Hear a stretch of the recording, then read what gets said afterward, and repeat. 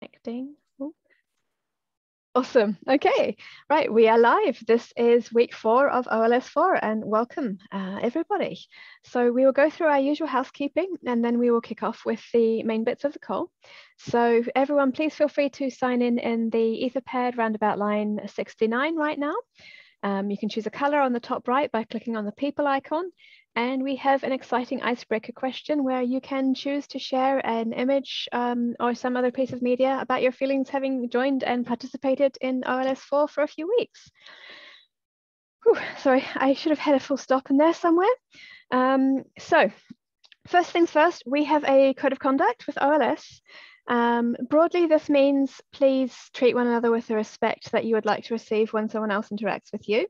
If at any point you feel like this has not happened, either that's something that you've experienced or something that you've witnessed, then we would like to try and fix that and try to do something about that. So you can report that to Emmy, Malvika, me, or Berenice. We're the 4 co-founders of OLS. So you can reach us on the team email at team@openlifesci.org. Or if you want to reach one of us individually rather than as a group, then just use one of our individual emails. Those are on lines 100 and 101. And we have a transcript for this call. So basically, an AI machine is listening in and automatically saying what we are recording, typing down what we are saying as we speak. You can access that on the top left of your Zoom screen. For me, it says live on otter.ai. Click here to open live transcript. So that's when you've joined the call and it said streaming. We are not streaming to YouTube, we are streaming to Otter. And this just means that you can maybe catch if you've missed out words or something like that. So what else do I need to say? Right, okay, Otter does not work in breakout rooms. We will have breakout rooms during this call. And so to ensure that people can participate fully, we offer 2 ways of running breakout rooms. There's spoken breakout rooms and there's written breakout rooms. So in order to allow us to sort you into the correct rooms based on your preferences, what we ask is that you edit your Zoom names. So to do that, for me on my Mac, and it may vary on your screen, I open the participants button in Zoom, and then I go over to my name and I click on the more button and I click rename. And so I then am going to put W in front of my name, which is indicates that I want to be in a written room. If you would prefer a spoken room, put S in front of your name. And that just allows us to sort you into the correct room based on your preferences. So I can see a few of you have done it already, but I will pause for just a moment to give everyone the chance to do that.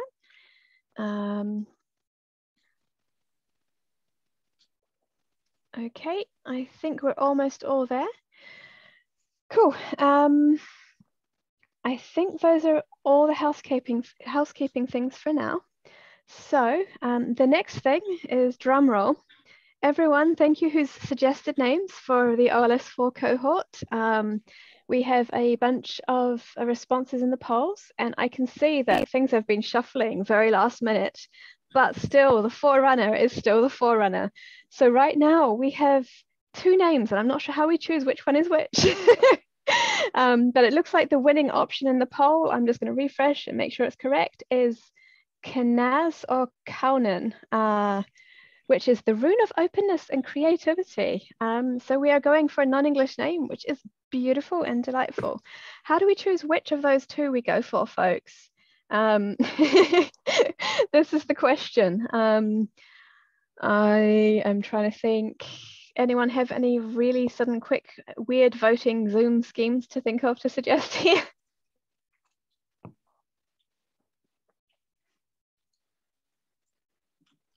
Emojis, use emojis. Reactions. Like, reactions, yeah. Maybe okay. Like a thumbs up for the first one and a heart for the second one or something like that.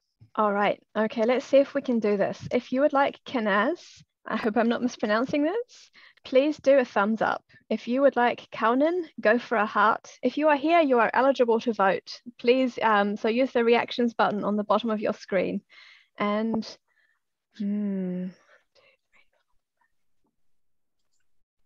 I'm getting some Knaz kind of feelings here, folks. Oh, I've got some more hearts. No, I still think it's Knaz. Yeah. All right, folks. OLS 4 is now the Knaz cohort. If I'm mispronouncing this and you are the person who proposed it, please let me know so we can say it right. Otherwise, we have a beautiful cohort name, following the steps of perseverance, masked cohort, and open seeds. Cool. Thank you so much, everyone. This is exciting. Right. Next thing, let me get my Etherpad back. Is anyone new this week who hasn't introduced themselves in one of the previous 2 calls? If you would like to spend just 2 minutes telling us who you are, where you are, and what your project is, and a hobby, please feel free to add your name in line 112 or just unmute and go for it.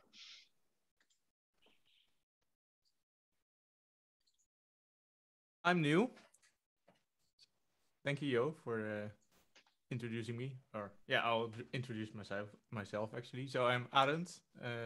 I'm a PhD student working at Delft University of Technology in the Netherlands.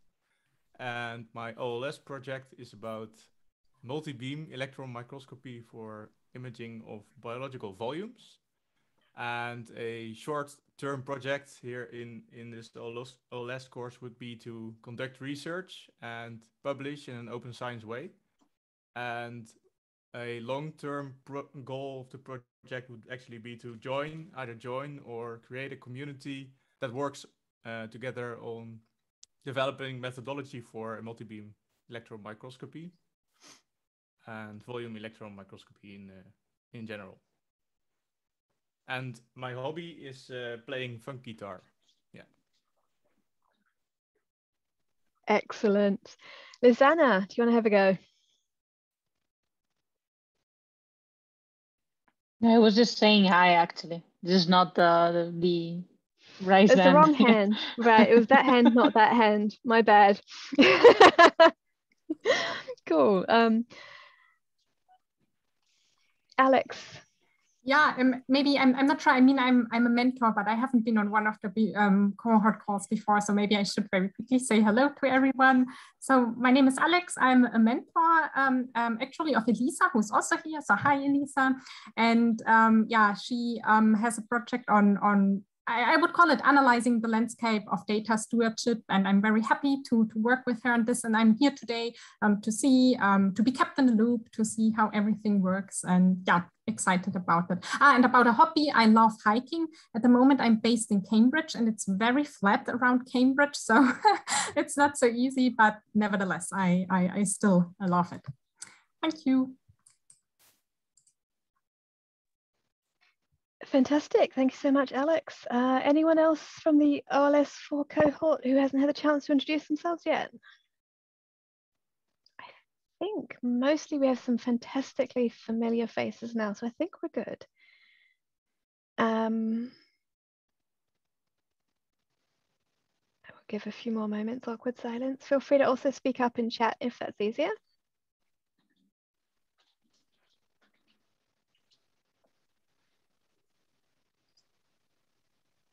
Cool. Emmy, I've just realized I totally stole your bit. Oh, you were supposed to do the last part, weren't you, with the intros? I'm so sorry.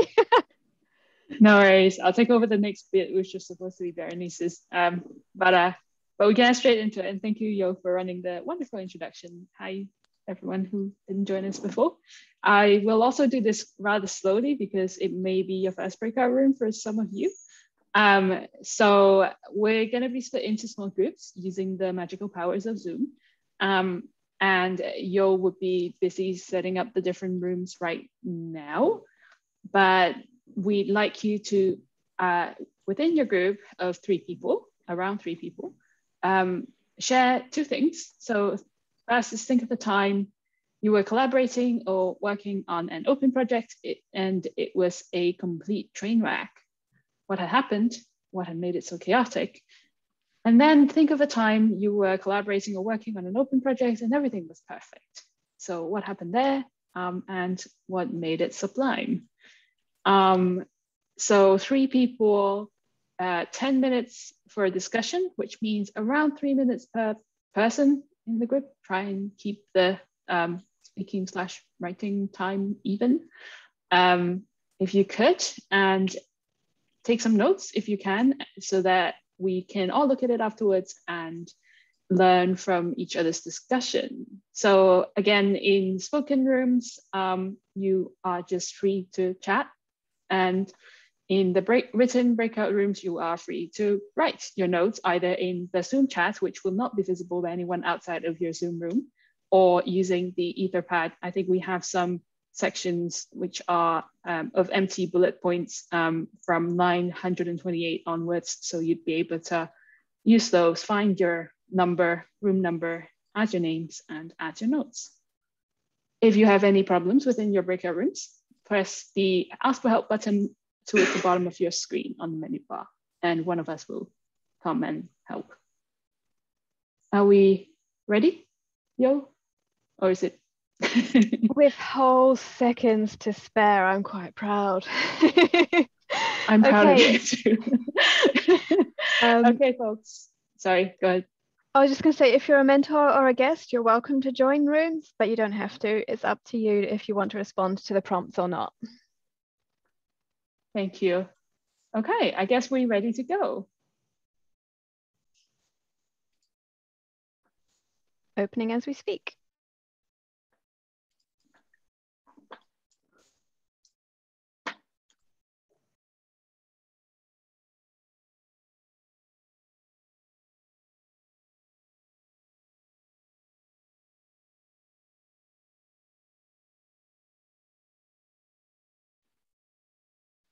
Quick check, Alex. I didn't know if you wanted to be assigned to a room.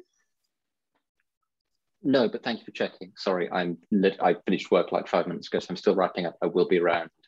No worries, no worries. Whenever it is. Yeah, but thanks for checking. Cool.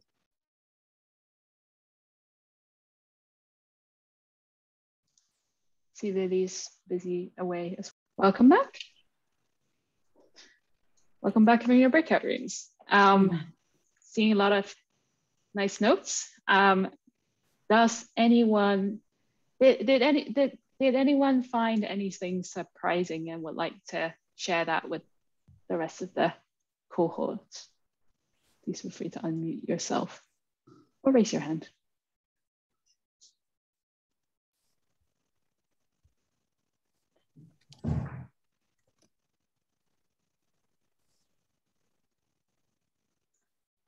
Not very scared to leave the awkward silence, but I'll let you keep thinking about it and just going through it here.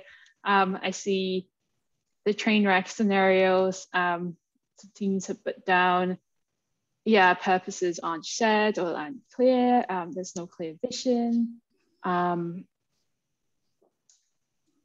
There's disagreements with different people, shortage of resources, that's very real. Probably not the right, did not have the necessary training. I'm seeing Alejandro's story here, and just looking at the stuff that is coming up, slowly typing in. And on the perfect projects, Ariel says, I don't think I've ever worked on a perfect project. Fair enough. But many of us have worked on successful projects, which is great to see, with clear aims where people had clear roles. Lasana says perfect project was where she worked with locals and changes both from top down to bottom up. And let me see. Yeah, if there are better divisions of work and where cases where there are more clear contributing guidelines and governance, this is where we've also seen projects that work better. I'm reading Ariel's comment from the chat as well. Yep, definitely, that's the mindset, the growth mindset, that we can always do something better next time. Does anyone have something they'd like to highlight to the rest of the group? Story just occurred to you as well, or a question?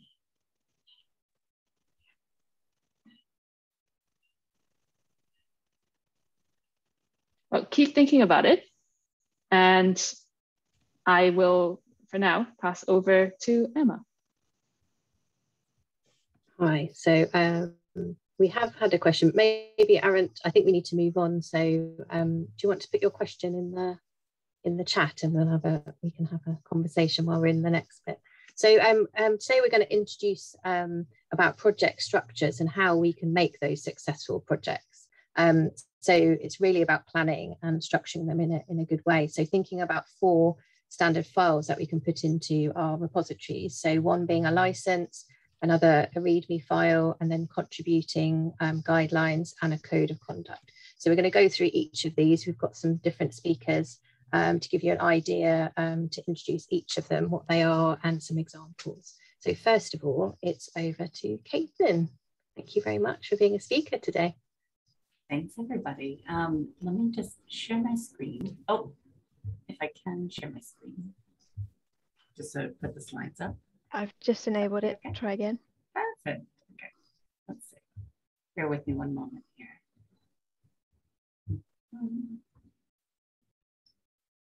Okay. Give it 1 second there. Do you all see the title screen there? Perfect. Well, huge thanks again to the organizers for inviting me to come join. Talking about licenses is one of my favorite things to do, and it's something I don't get very much of an opportunity to do these days. My name is Caitlin Paney. I'm based in Brooklyn, New York, and I am the executive director of a project called Invest in Open Infrastructure.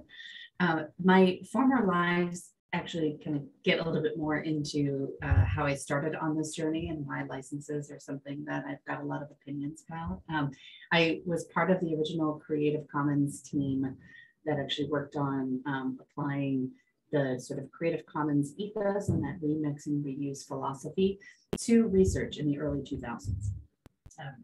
It's where some of the gray hairs are kind of coming through. I've also worked on building out some of these programs around open science, not only of digital science. In the early days, I was on the founding team there, helped start the science program at Mozilla, which the Open Leadership training series came out of, and which originally was a working open workshop, which I'm always happy to talk about offline because I love that program to pieces. And prior to joining Invest in Open Infrastructure, took a bit of a different turn at Wikimedia Foundation and helped build out a $60 million endowment to help sustain projects in free knowledge in perpetuity. And that recently just hit the $100 million mark, so that funding will now start going to help sustain projects in the movement and also those core infrastructures. So I've kind of operated in a number of different spaces. I did, Yo had encouraged me to kind of put something about, my sort of personal life. I really dislike viral data licenses as part of that time at Creative Commons. To give you a sense, when I started there were 3 open access journals, Biomed Central, which no longer exists, is now what many have kind of come together into Springer Nature, Public Library of Science, and Hendawi, which also recently merged with Wiley.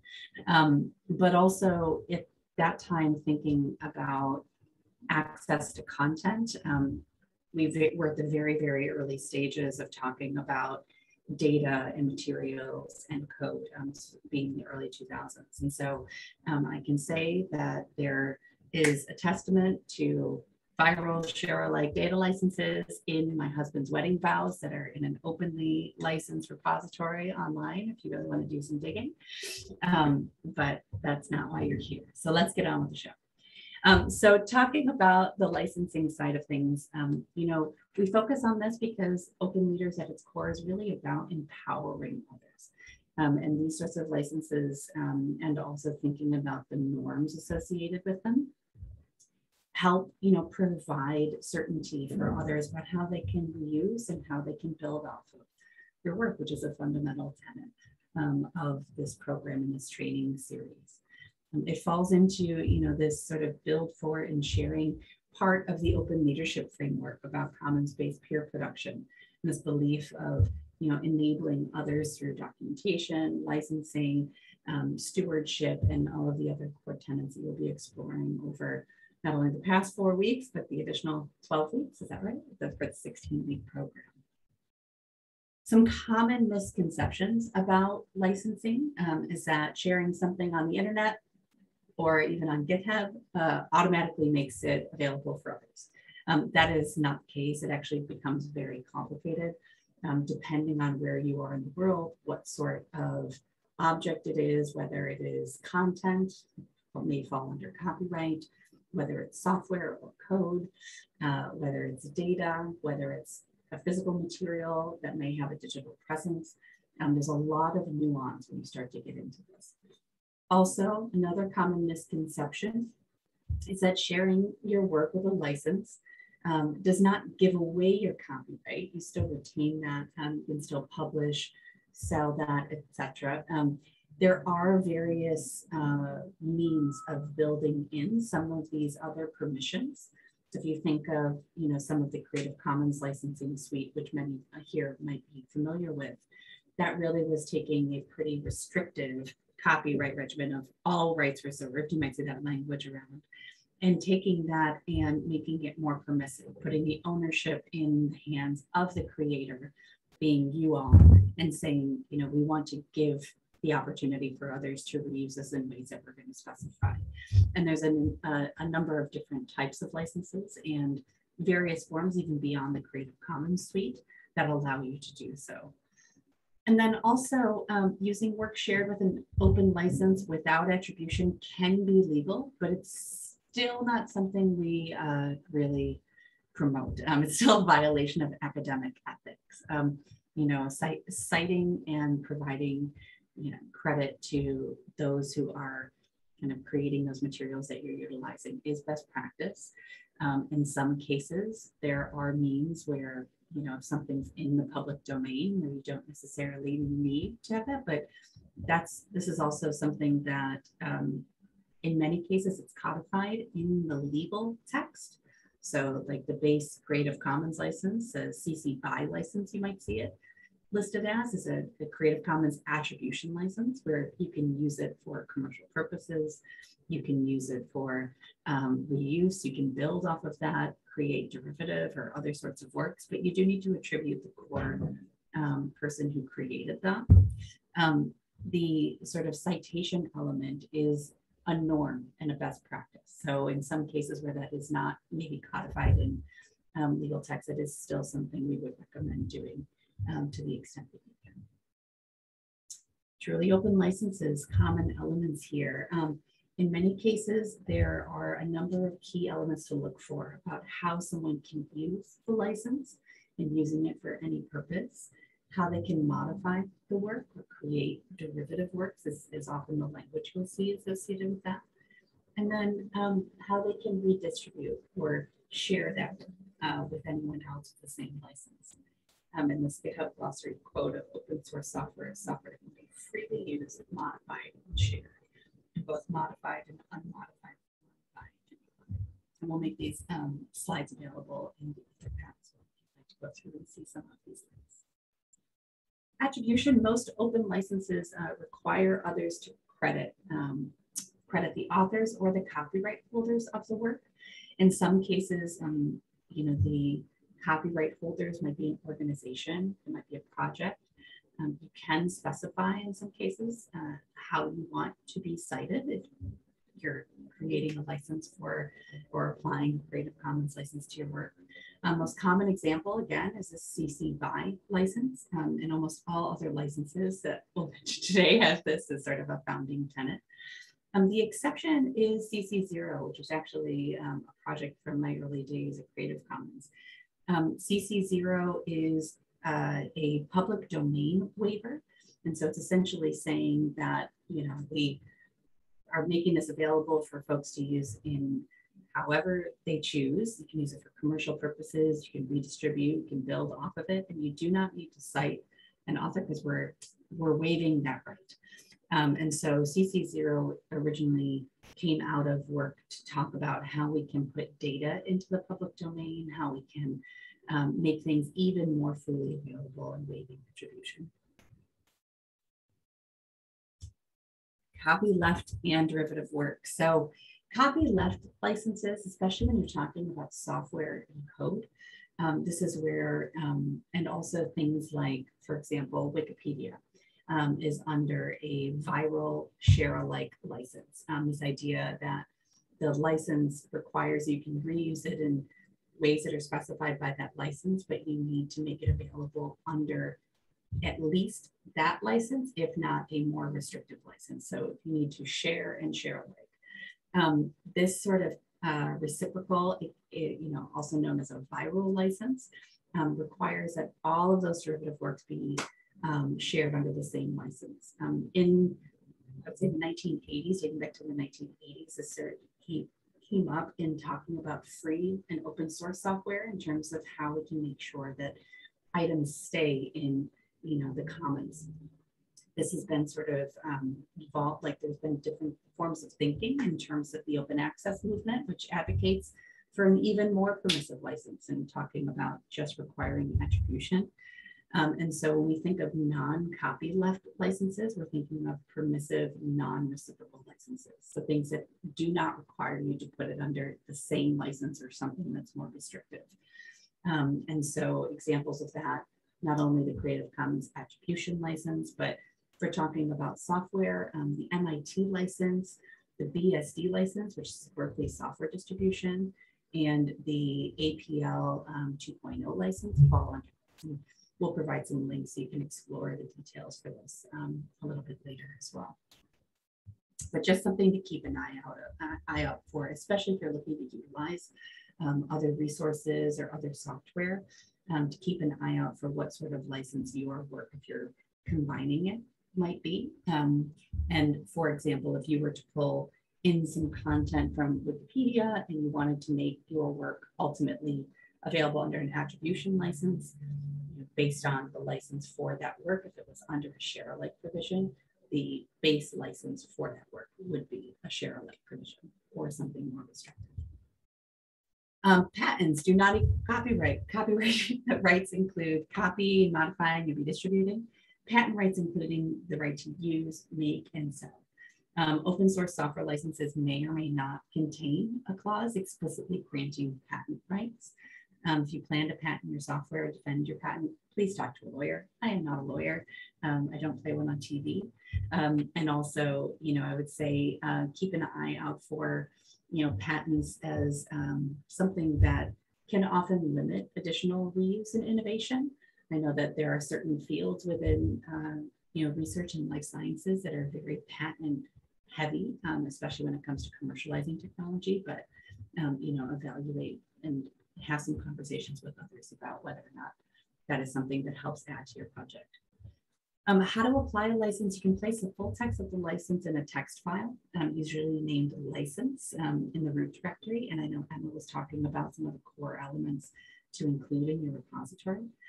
You can include multiple licenses. So, one for content, one for software, as long as you're explicit about which applies to which.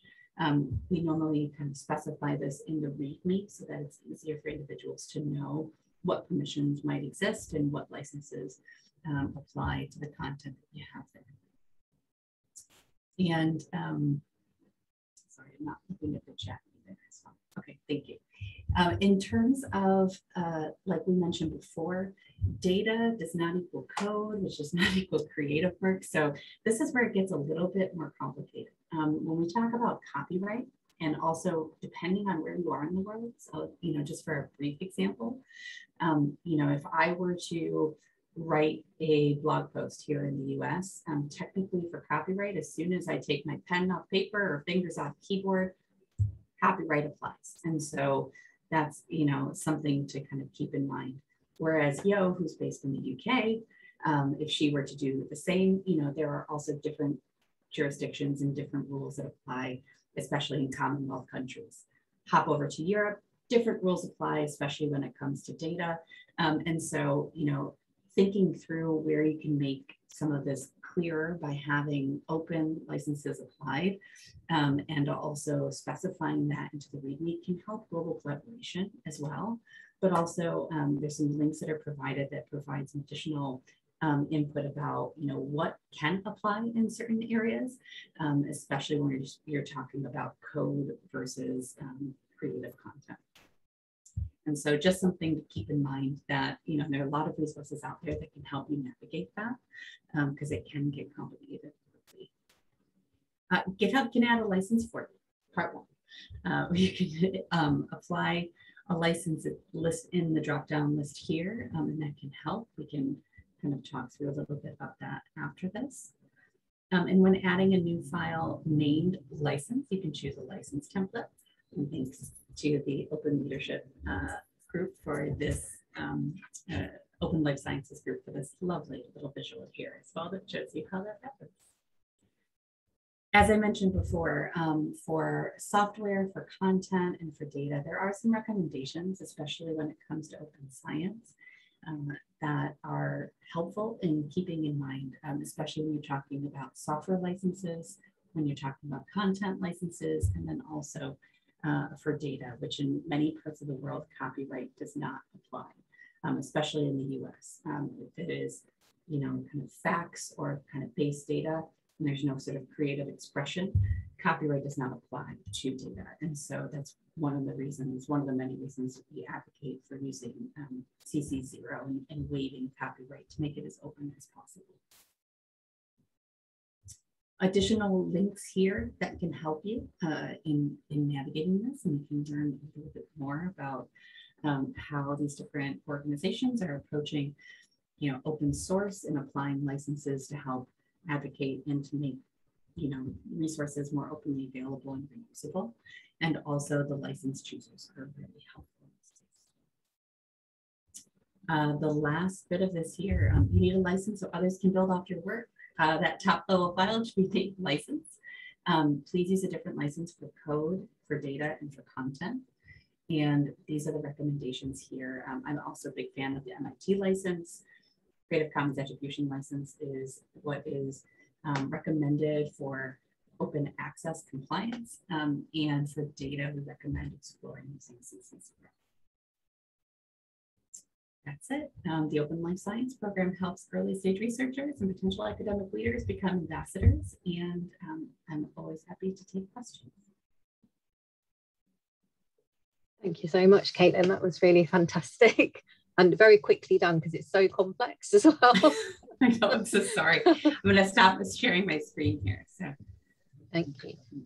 I could see, so if anyone wants to put any more questions or has any questions, they can put their hand up or put it in the chat. I see there's a couple of interesting questions actually in the Etherpad, which I'm just going to shout out now. So you talked about not liking viral licenses, but someone's asked if there is a valid use for them, in your opinion. Oh, this I think becomes a bit more of like a personal preference. In some cases, you know, the viral licenses really came out of this aim, and especially in the early open source days, when open source was being heavily utilized in commercial environments. And so it was a means of maintaining like the 5 software freedoms. And this was, you know, I used to work across the hall from Richard Stallman, who's known for the Free Software Foundation. And I saw Yo's eyes just kind of get big. It was a telling experience.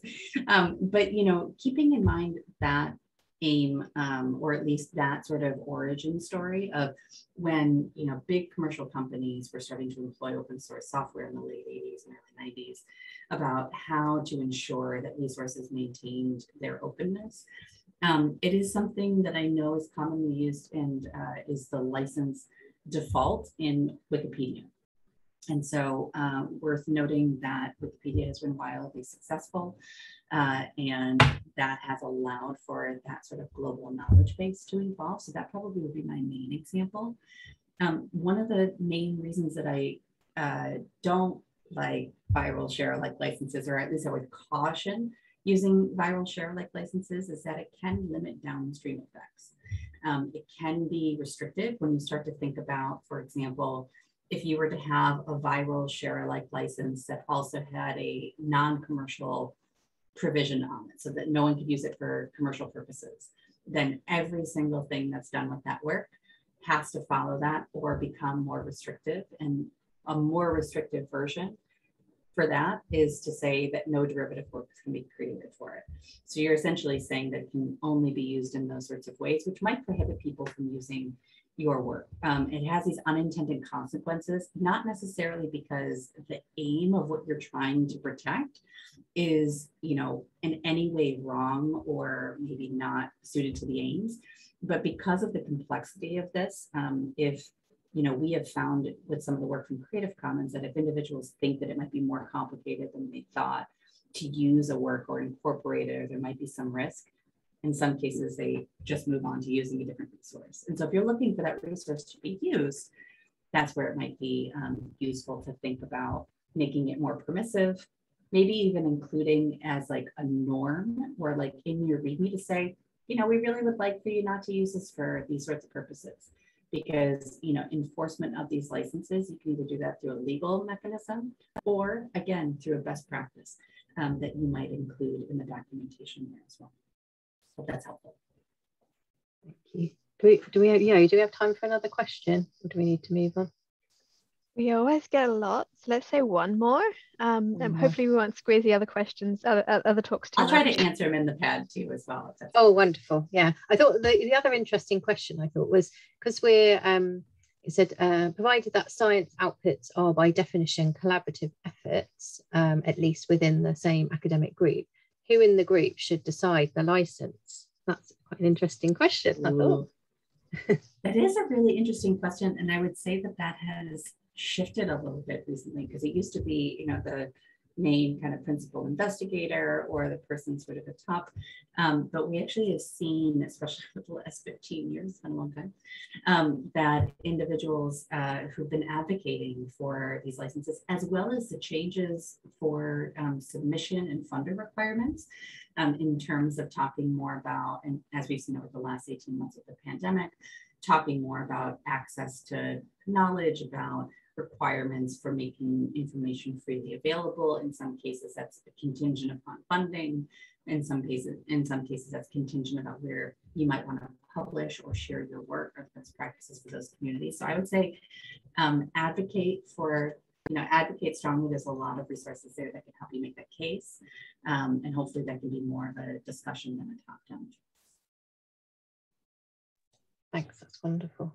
So I think we do need to move on. So thanks, Caitlin, so much. I'll try to answer some of these while you move on. Thank you. Wonderful. You're welcome. So we're going to move on to the world of READMEs, which is something I love, I have to say. I get README crazy in my repositories at the moment. So Alex, over to you.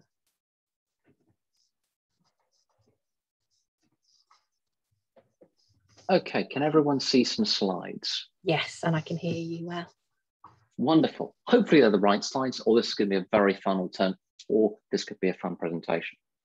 So hi everyone, my name is Alex. My pronouns are they and she.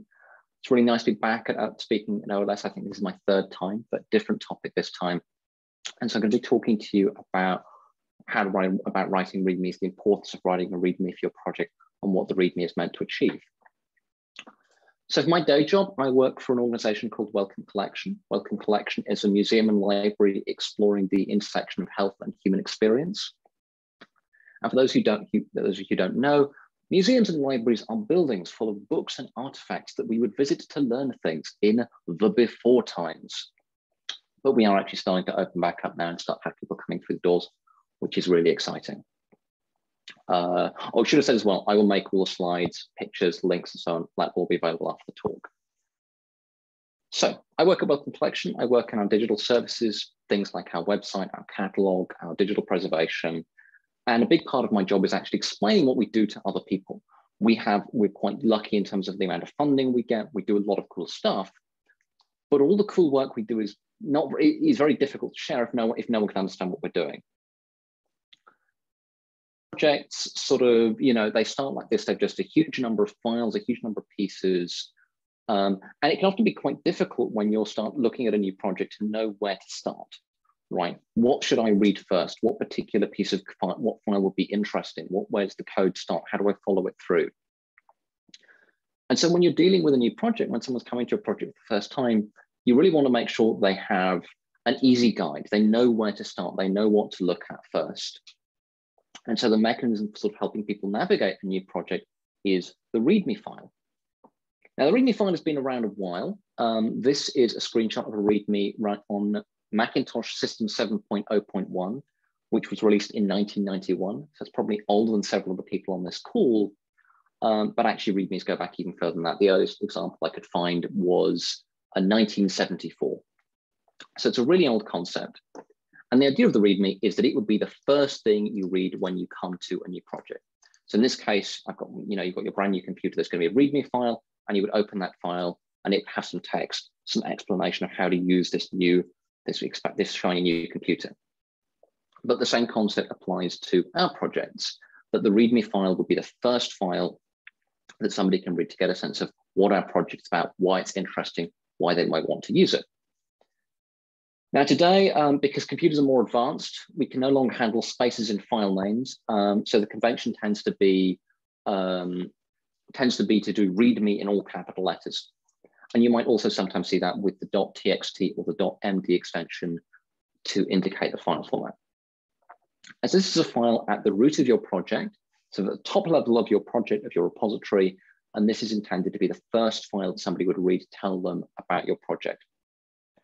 One of the previous speakers for OLS who talked about README sort of likened it to the idea of welcome mat. I really like that idea. It's sort of, it's making a slightly more gentler introduction for somebody to your project.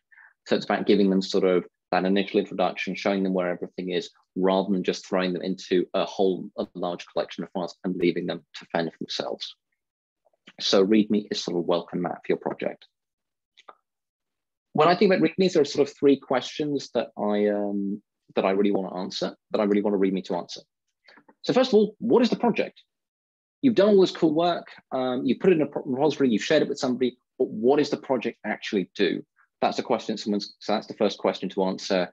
What problem is it trying to solve? Why is it interesting? Why would somebody want to use it? It's really important to state that up front because it's much easier to get that from a few lines of prose than it is by reading hundreds of lines of code. The next thing is who should use it? Who is it interesting to? Who might find this project useful? And equally, sometimes who shouldn't use it? Who's it not for? Often projects are focused. You want to be quite tightly focused in what you're doing. So it's really good to explain exactly who you think it is aimed at. And finally, how do they get started? So things like how do they install it? How do they get the code? How do they try it? How do they know it's working correctly? So this is sort of three questions that I try to answer when I'm writing a README, because that's what somebody needs to get started with a project to really get up and running and start using it. And because this is such an important file, if you share your code on popular platforms like GitHub or GitLab, I've got two screenshots here, you'll see the README is given fairly high prominence in the display on the project page. So this is the front page of two projects I just picked at random, and you can see a large amount of the space is given over to the readme.md file introducing new users to the project. So if you've landed on this page for the first time, that's the first thing you'd see. It's a really important file, again, to introduce users to the project. So what is the project? Who should use it? How do they get started? There are also different templates you can look at, checklists, and I think there will be some links in the Etherpad. They're not in this presentation. But I often find actually the best way to sort of learn how to do a good README is actually to look at examples. So you will use projects or project views, go and look at their READMEs. What did you find useful? What did you wish they'd included? How easy did you find it to get started on that project? So I'm going to look at a few examples now. As I picked a package at random, this is an R package called readxl. Now for context, I have not written any R in about a decade. So I am very out of touch with this world. I don't know anything that's going on, but I picked this project and let's see what the README can tell us. So the very first line of the read, so first of all, we've got a few of these build badges here. These sort of often giving us useful information or statistics. So it's version 1.3.1. But the interesting bit is really the prose. In the first sentence, the readxl package makes it easy to get data out of Excel and into R. And that's a really clear statement, right? Instantly, I know exactly what this project is about, who it's for. I'm not an R programmer, so this project is not for me. If I was an R programmer, but I had PDF documents, also not for me. But if you know that you work with R and Excel, really obvious up front that that's what this project's about, that's who it's for. It then explains a little more detail about, oh, it's got no Excel dependency, it's really easy to install. So again, that's sort of useful information trying to sell us on the project, and it gives a few more details. So once we sort of, by the time you finish these 6 lines of text, you have a pretty good idea of what the project does and whether it's something that might solve your problem. So you're either hooked, this is interesting, or it's not for you and you've gone elsewhere, you've been able to save time. And this is substantially easier than it would be if we had to read large amounts of code. We scroll down the page and there are some instructions about installation. So again, it's sort of telling us these are a couple of the ways we might be able to install this package. It does assume a certain amount of familiarity with ARM. So it assumes you know where you're going to run this install command. A README does not have to reinvent the entire universe, but it's just sort of telling us, okay, this is how we can get started with this package if we think it's something we want to try. And then you scroll down a little further and it actually has some example code that we can run. And this is always my favorite thing to see in a README. Example code saying, do X and then Y, and then you will see Z. Because I can start to get a sense of whether this, without even installing it, I can just read this and get a sense of what the library is going to do. And once I have installed it, I can actually try it locally and see if I've installed it correct. It's a really easy way to get started. That's sort of one of my favorite READMEs. Really clear what it is, really clear about who we should use it, who's the target audience, and how they should get started. I'm going to run through 2 more examples quickly. This is the NumPy README. So NumPy, another package, something you might be familiar with. This one treats it a little bit differently. We can, they sort of decided front load their README with a bunch of links out to other places. And that can also be really good sometimes, sort of providing a bunch of points to different things, particularly if you're a project where you're probably going to know what you're doing up front. But again, it's sort of nice shot. And there is a little bit here telling us what it is if we weren't familiar. And the final README is curl. Curl is another really popular tool. And again, we've got quite a short explanation at the top. It's a 1-line description. Curl is a command line tool for transferring data specified with URL syntax. I'd kind of like an example here, a little something to give me a flavor of how the tool works. But it does a reasonable job of explaining the project very quickly and giving you some points out to go and get more detailed information. So that's what a README. It's giving us an introduction to the project, telling us what it's doing, who should use it, and hopefully getting us started towards actually using it. Let's see. So a README is sort of like the welcome. Again, a README is the welcome mat for your project. It's the first thing a user is going to see. We can do all this great work. We can publish it. We can put the code in a public repository. But if somebody doesn't understand what we're doing and they don't understand what problem our project will solve for them, they're unlikely to use it. So README is that really important first step, getting the user interested, getting somebody engaged, and getting to realize that the project we've built might be something they want to try.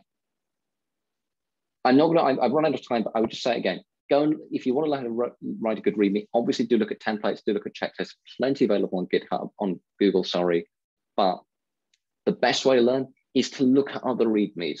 Look at other READMEs for projects in your field, in your area. What sort of information do they include? What works for you, what doesn't, and incorporate those into your README. So that is very briefly a little bit about READMEs for open projects, why they're important, why you might want to write them, what purpose they serve, and hopefully giving you a little flavor of how they might be written. Slides are not yet up, but they will be up later this evening, including links to all the READMEs I showed you and a few other things besides. So yeah, those are READMEs for open projects.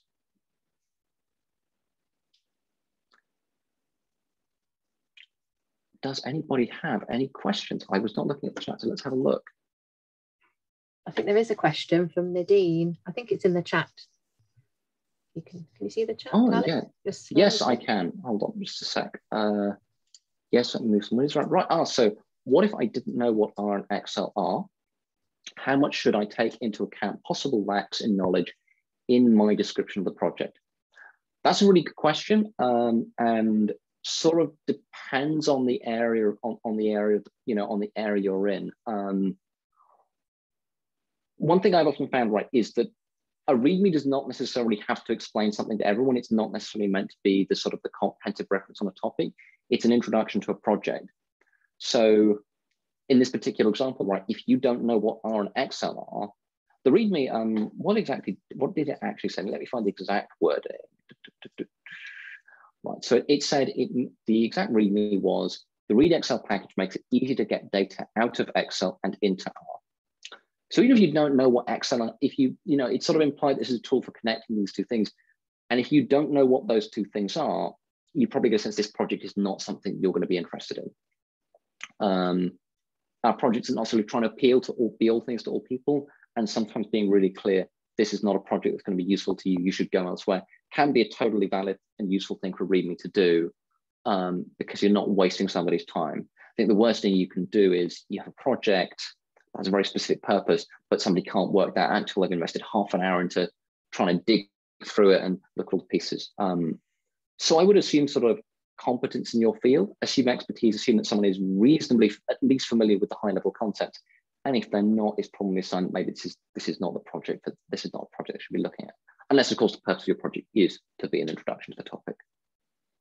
So that was a really long and roundabout answer, but I hope that answered Nadine's question. Oh, super. Thank you very much, Alex. I think we might have to move on now. So over to you, Annie. Thank you, Emma, and thank you, Alex. Right, talking about making it clear, making it understandable for potential contributors of your project. I'm wondering how many of you have had the chance to have a go at putting your vision statement into UpGoer 5. UpGoer 5 is a text editor. I'll just put a link in the chat right now. So if you haven't had the chance to do it before, don't worry, you can still do it now. We've asked you to come up with your vision statement for your project last week, 2 weeks ago. So if you just have that at hand and try and head to that website that I've just put on the chat, and you can copy that in and see what comes out of it. We'd like you to, in breakout rooms, share the vision statement after the modification with UpGoer 5 and let us know a little bit about what you think about this exercise. So we're going to do this in breakout rooms because otherwise there'll be quite a lot to read through. But of course, if you put it on the Etherpad, then everyone else can read it as well. Are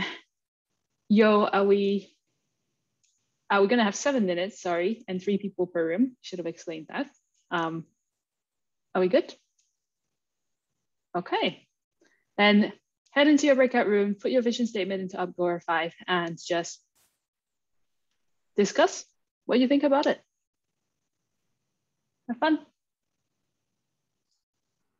Rooms are open.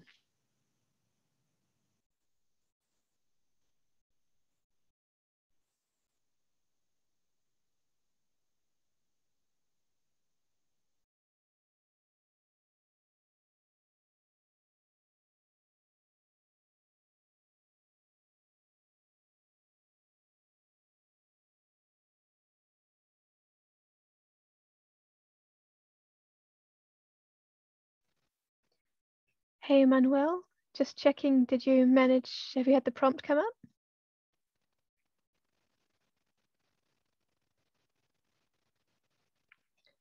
No worries. If there's anything you need, we can't actually hear you, but also please let us know in chat if there's anything you need.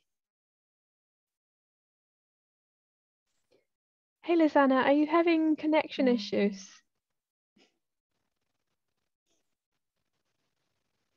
Yes, I am. Do you want us to try and put you back in a room, or are you gonna chill?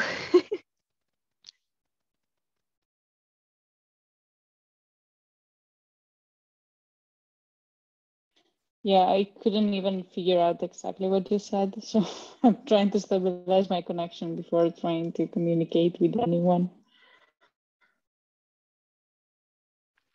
No worries. If you hear. Thanks, Caitlin and Alex. Those were some incredible talks both. Thank you so much. Thank you. Always a pleasure. Yeah, I hope that wasn't too myself. much.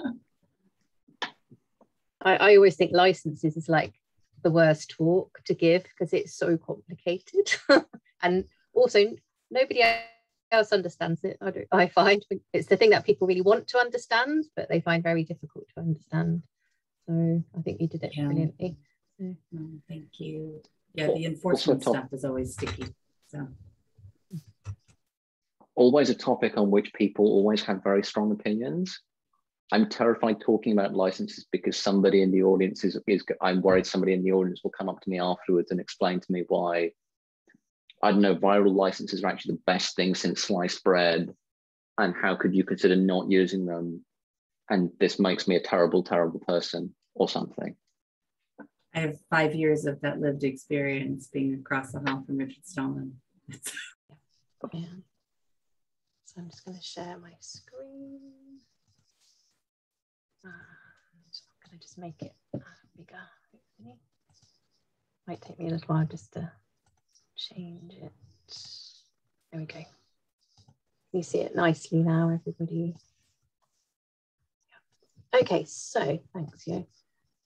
So I'm going to be talking about contributing guidelines and codes of conduct for open projects. So I'm going to cover how we can consider creating a positive culture for contribution and collaboration on open projects, and then give some practical examples. I'm going to show you some examples of different contributing guidelines and codes of conduct from different projects.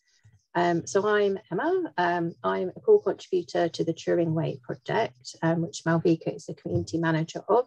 And I also work as a community manager on the Decovid project, which is a COVID-19 project. So I've been doing that all this year. So that's been quite an intense experience, very different to the Turing Way in terms of a community.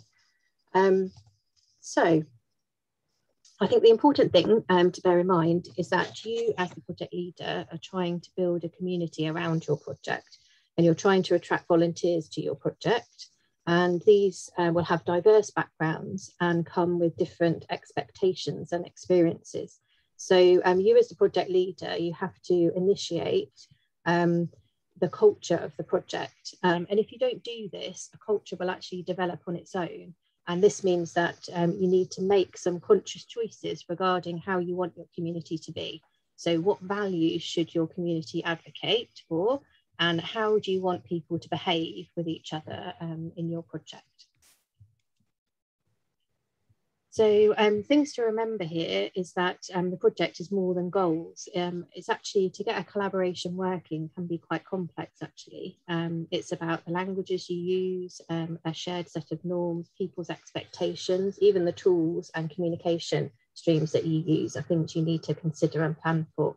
And all of these things affect the health of the community around the project, and so the project itself. So how do you go about shaping this culture for your project? So we can use these two things, a very clear collaboration, contribution guidelines, and a code of conduct that is going to be enforced. And that's actually a very important thing.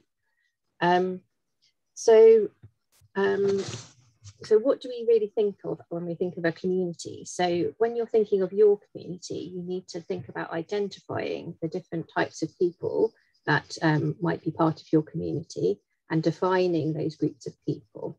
And then you have to think about what their motivation is going to be part of your community. So we're building this community around our project. That's going to help us to distribute some of the leadership, hopefully, beyond you as an individual. Because it's always good to obviously have help on your project. You might be a small team, so you might want to expand that. And it's also great to have more people and develop the project so that you are your project has a longer survival sort of period. So you're building for the future, really. So what is contribution about? So what we're trying to do is to get people to actually contribute to your project. In this context, it's important to remember that your contributions are actually people, and they have their own worldviews and their own histories that they come with. We need to take this into consideration when we're trying to build a welcoming atmosphere so that people will want to contribute to your project. So this is where our contribution guide comes in, and you can see one here that is being named contributing.md for Markdown file within a GitHub repository. So what does this, why do we need this, and who is it going to be for, and what sorts of things can we get in it or put in it? So the kinds of information that we want to put in this document or documents, because it can be several documents, are things for the different types of people that are going to contribute to the project and are going to use the project. So really we're thinking about all of the different people in the community. So it could be your potential contributors. So you want to explain about the process and the different conventions that they'll need to follow in making contributions. So when I was thinking about this, this might be instructions of how to collaborate in GitHub using issues and pull requests, or it might be something about the style of how you do documentation in your project. And then also, you also need to think about the way that you expect people to interact in your community. So this might be about highlighting different forms of communication or information about how to attend community events or co-working. So you also need to think about project consumers. So those who are actually going to build off your project. So you might, in your contributing guidelines, you might give some instructions about remixing and reusing your project, and you might tell them how best to do this and what they're actually allowed to do. So it kind of links in a way to the license there. You can put some links in. Just go on to the next one. So I put in some examples here. So if you want to have a look at the Turing Way contributing file, we've got just these things in there. It's actually a very long list, but we've got things about joining the community. The inclusivity bit is about our code of conduct, how we get in touch, or how people get in touch with us. So that's about our different communication channels. And then it goes on to quite a lot of detailed information about how you actually contribute. And we mostly contribute through GitHub. So there's a lot of information about that explains how you actually do that. So you might not need to go into that much information, but it's a good one to look at to actually see a very detailed contributing guidelines.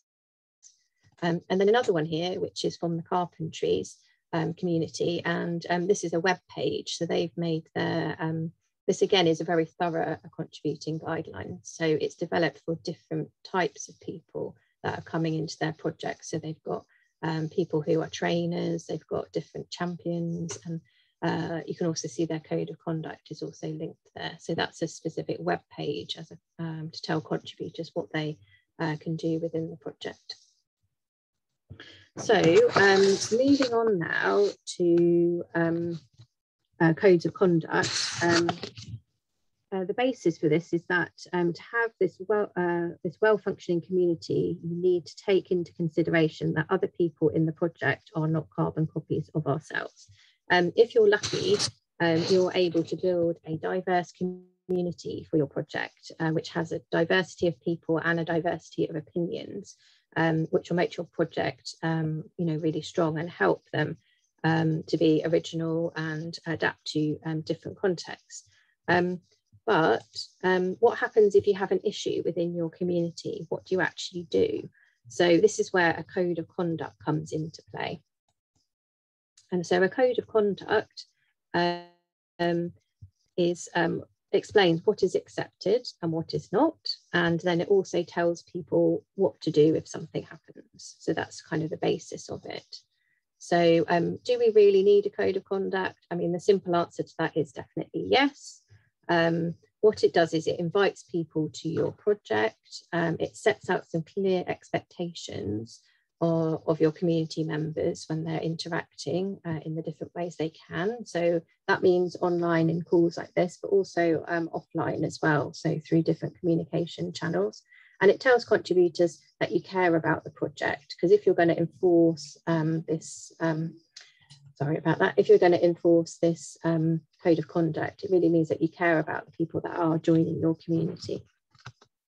So here are just some examples. So the slides are shared on the Etherpad, so you can actually go to these examples and have a look. I mean, when I made my code of conduct in OLS, I definitely looked at somebody else's and I just adapted it for my own use, which is what I would suggest you should do, is just look at some other ones. So here are some examples.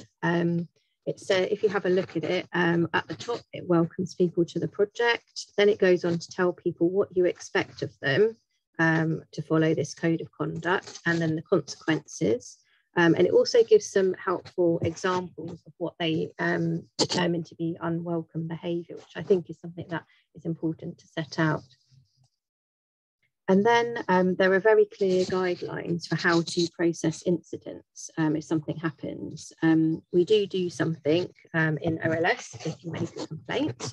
Yo at the beginning, she said that how to give information about if you want to complain about something, if something happens.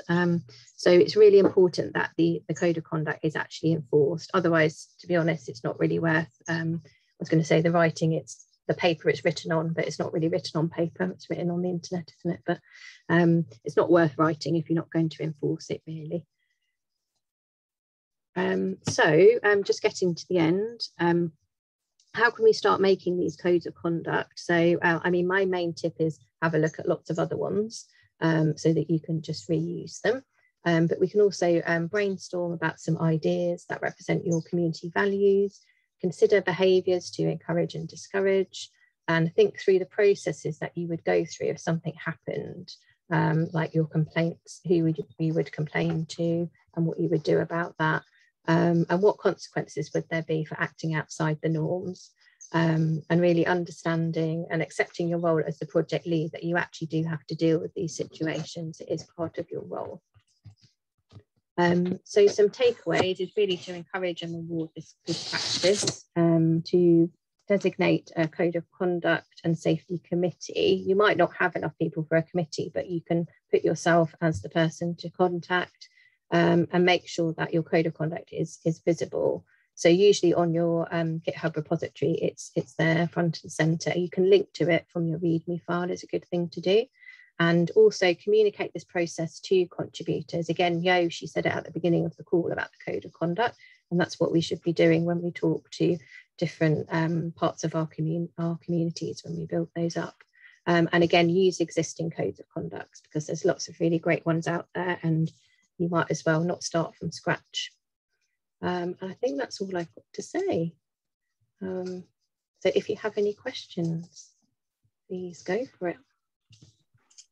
Thank you very much, Emma. That was very clear and very well reasoned. It was very quick. Definitely, but I hope everyone has some idea of what a code of conduct is. And this is a complex topic.